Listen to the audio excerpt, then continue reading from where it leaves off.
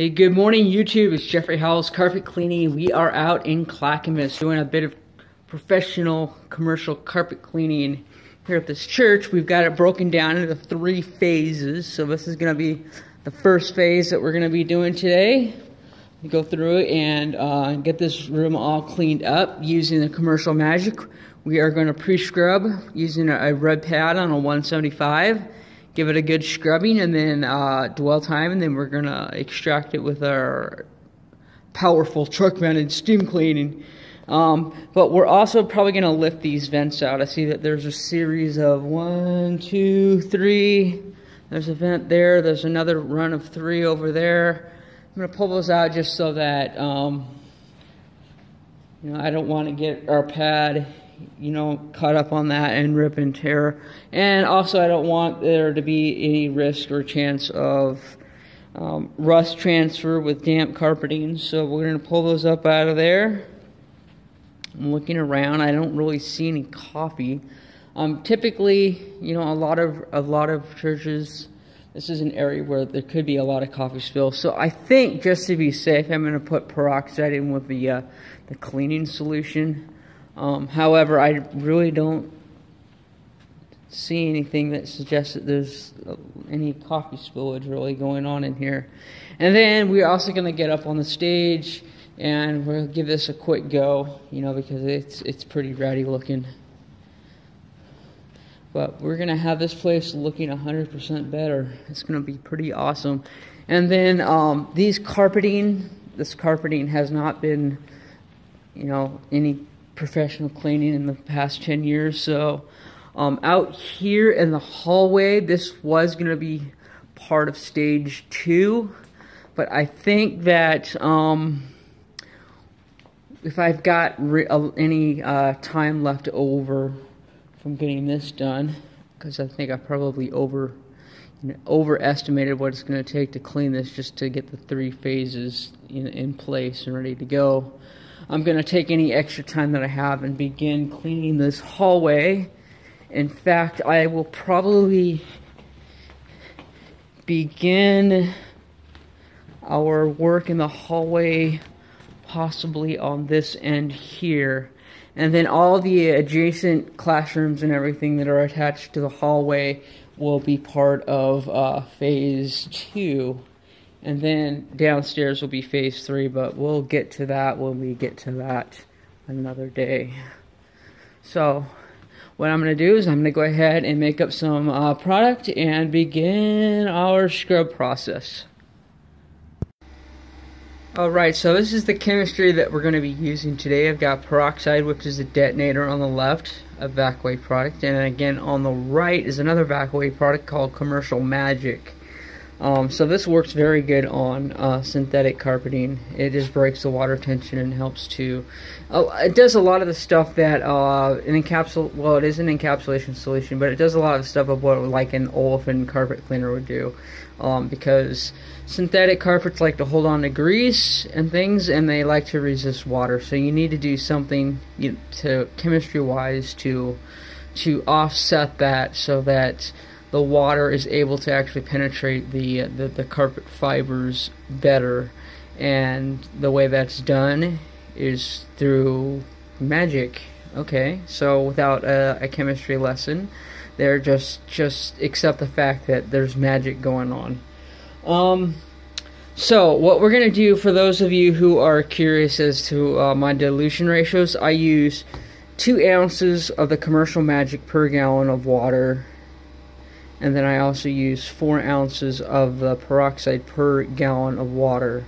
So, because I'm making up a 2-gallon jug here, hot water helps to dissolve the stuff. 4 ounces, 8 ounces. And what I use, the Commercial Magic is a very thick, globby, gooey product. It doesn't come out like peroxide where it's very liquefied and easy to measure. So what I do is I use a measuring cup like what's in the sink there. I put in about maybe 10 ounces of water so it's easy to calculate. And then I start adding these globs of Commercial Magic that go glub, glub, glub out of the bottle. until the water level raises up to 14 ounces, and then I know that I have 4 ounces of the product in the measuring container. And then, well, today I should probably carry something to mix with, but I was just using a screwdriver from my toolbox to mix the product in the measuring cup, and then added it to the hot water in the jug, and it pretty much dissolved it. So I'll probably shake that jug up a bit and let it sit for a few minutes just to dissolve before we get started, as we are setting up the extension cords and stuff for the 175. Alright, so time-wise, it's taken us about an hour and a half to go ahead and scrub everything up on the stage and all that. So we got the steps scrubbed pretty good. We just lift our 175 up there and got the steps, stairways, and the surfaces of the step, or the stage is all scrubbed and ready to go. And all of the surface area down here was scrubbed and ready to go with our Commercial Magic. It looks really good. So it's dwelling in the carpeting as we speak right now. So what I'm going to go ahead and do is fire up our truck, bring our lines in, and begin the steam cleaning process. And what that will do is just give these carpets a good rinse and pull out any sediments and things that have accumulated in here over the past 10 years.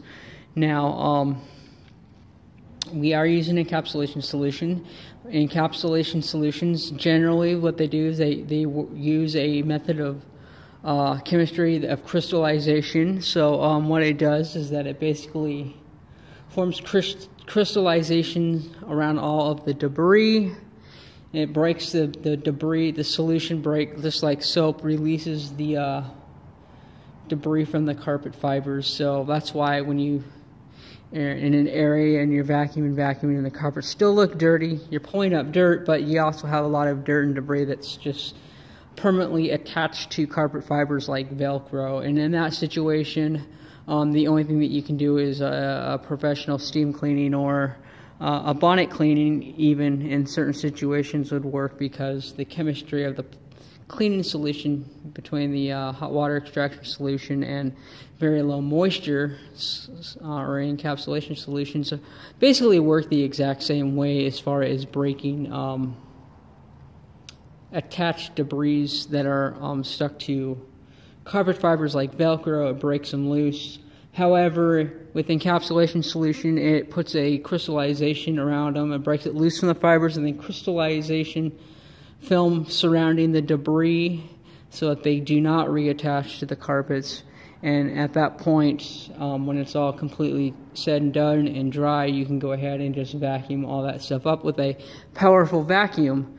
However, you run into problems because most residential areas, they do not have powerful vacuums.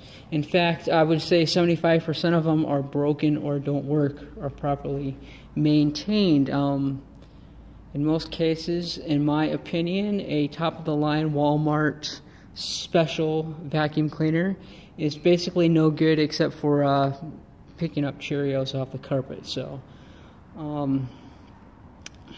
unfortunately, that's just the way that the consumer market has gone. Everything has gone from quality to cheap. And you know, when you're dealing with overseas marketing and all that, basically we're flooding the market with garbage, and the consumers aren't even aware that they're being sold trash. So basically, you live your life as a slave, making money and buying recycled garbage from other countries. So that is pretty much the case. So unless you actually have like a $3,000 vacuum cleaner or something that has actually adequate suction and all that, half the debris, or you know, maybe even 60-75% of the debris that's buried deep within the carpet fibers is not sufficiently getting extracted from the carpets during most carpet cleanings or most vacuumings. And what that means is that abrasive accumulation that is in the carpets will eventually permanently damage and destroy carpet fibers by scratching them as they get walked upon. So that's why we do this process. I like the encapsulation solutions, specifically because of their neutralizing and pH balancing properties and all that, and stripping everything loose. But I also like running the truck over it and doing a steam cleaning just to pick all that stuff up off the carpet, so you're not having to rely upon a vacuum. And in my opinion, the combination of the two do a far superior job. So that's kind of pretty much what I refer to as hybrid carpet cleaning, because you're taking both carpet cleaning methodologies, the VLM and the HWE, and you're combining them together to create an ultimate carpet cleaning experience for the customer, and you're doing the best job that you can possibly do at that point. Got the truck fired up, the hose is running in, and the mercury is beginning to rise. So what we're going to do is just let it continue. The older units, like my own, require that there needs to be somewhat of a load on the machine in order to crank the heat up to get it heated up faster, so we always plug the air intake.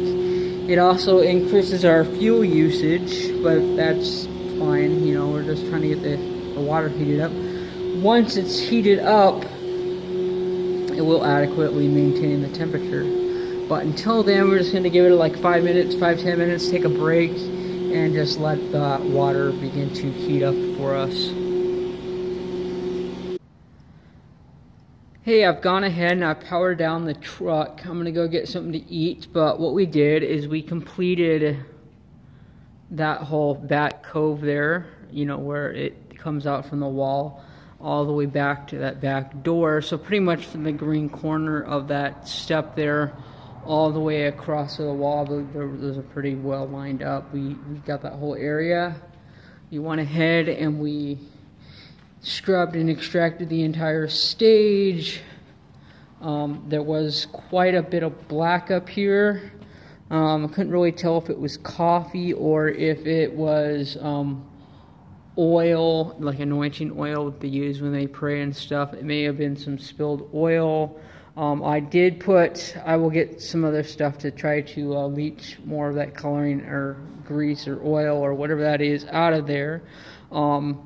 I did dump a little bit of Commercial Magic on there just so that, you know, a little pool of it would puddle up on there, and then I extracted it off, and it did a pretty good job. However, there is still a little bit more discoloration that is still visible there. It sort of looks like almost like coffee even, so we might try just some higher strength peroxide, like full strength, and see what that does. But we went ahead, we did the steps. I was able to get the sides as much as I possibly could. And everything up there looks really good. And then we completed this entire half of the sanctuary here.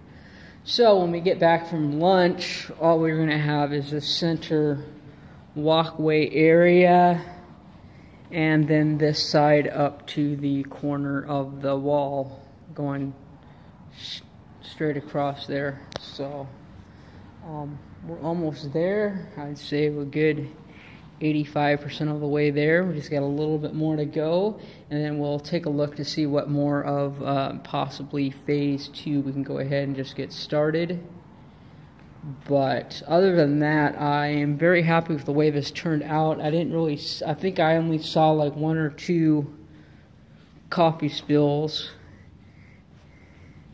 This carpeting, because of the coloring, actually would hide it very well.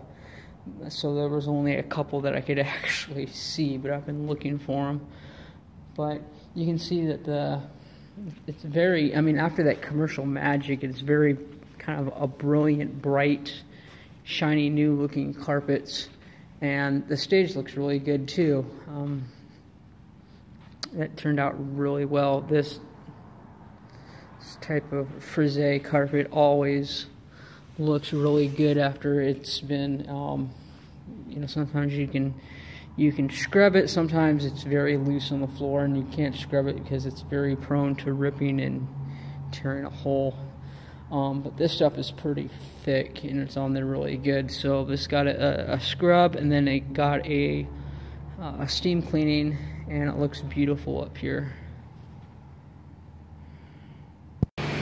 So that dark, nasty spot that was up here, what I ended up doing is I took some of the evacuated spot and booths, which I very rarely find a decent use for it, and I actually saturated the area and let it dwell there for a couple minutes, and then I went ahead with the give it a extraction, and lo and behold, it pulled all of that nasty black stuff out of there. Don't know what that black stuff was, don't know if it was coffee or, again, like I said, pointing out the anointment oil that they have up there, maybe it was oil. I have absolutely no idea.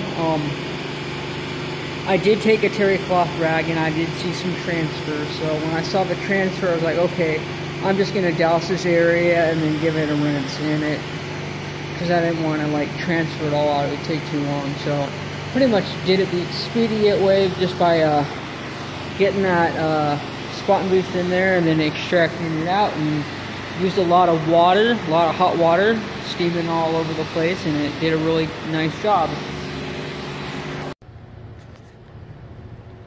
Alright, the entire sanctuary in here has been scrubbed with the Commercial Magic, and it has been extracted using hot water. Hot water extraction, steam cleaning, whatever you want to call it, same thing. Came through here and we cleaned everything up. It looks absolutely beautiful. The vents I took off. They are 3 or 4 of them are sitting up there, and the other half of them are sitting over there. They were on the floors there, and that was just to prevent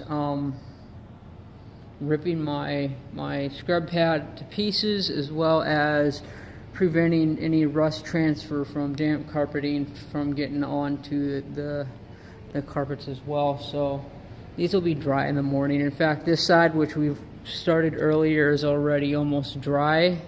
By tonight it'll probably be absolutely fine to start putting stuff back, or just put them back whenever they get put back. So the chairs, referring to the chairs.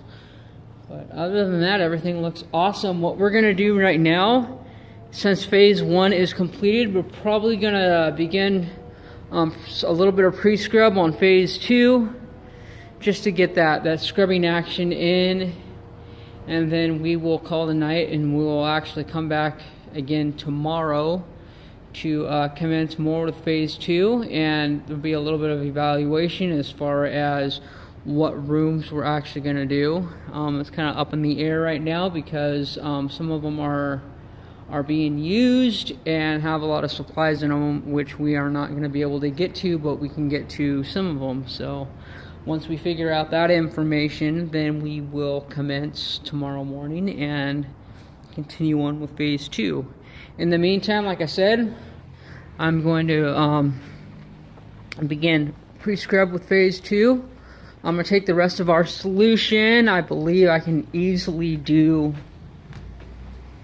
this section here, which should be fine, and then that doesn't leave a whole lot left in phase 2 to do tomorrow. It would be this area in here, and then possibly 3 or 4 rooms. So yeah, we'll go from there.